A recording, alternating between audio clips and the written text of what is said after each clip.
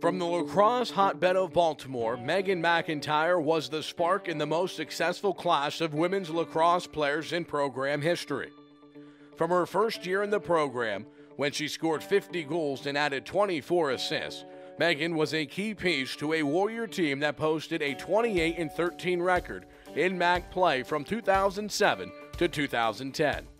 As a senior, she became the team's top scoring option while finishing amongst the MAC's top 10 in goals, assists, and points. She earned second-team All-Metro Region honors that year and helped the team reach the MAC semifinals for the second time in her career. Megan is still second in school history with 251 career points and 95 assists. And she, along with her 11 classmates, is a part of the only class to ever qualify for the MAC tournament in all 4 years of a career. After graduating, Megan stayed active in the game, working with the Elite Lacrosse Club in Baltimore for 5 years. She is still an avid sports enthusiast, recently running in the Baltimore Half Marathon. A human resources manager with Sephora, Megan and her husband Joe Galloway currently reside in Baltimore.